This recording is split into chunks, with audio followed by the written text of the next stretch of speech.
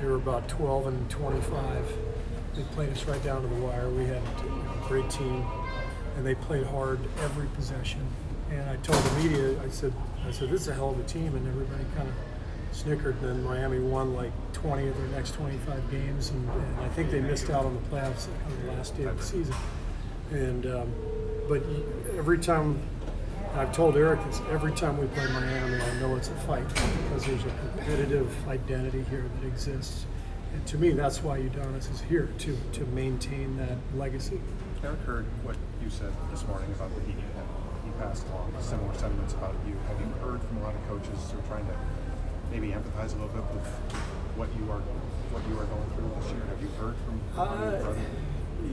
Usually, in this business, you kind of stay in touch with your close friends.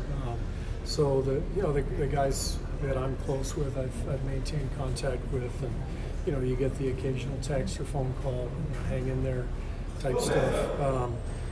But I've learned from a lot of great mentors, and I've had a front row seat for a lot of great coaches, and so that's why doing all those TV games over the years for TNT helped me quite a bit. And Erik was one of the guys I just was drawn to. I could see the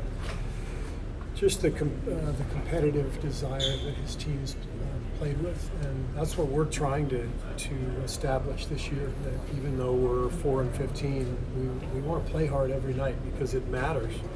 It has to matter. Otherwise, what are you about?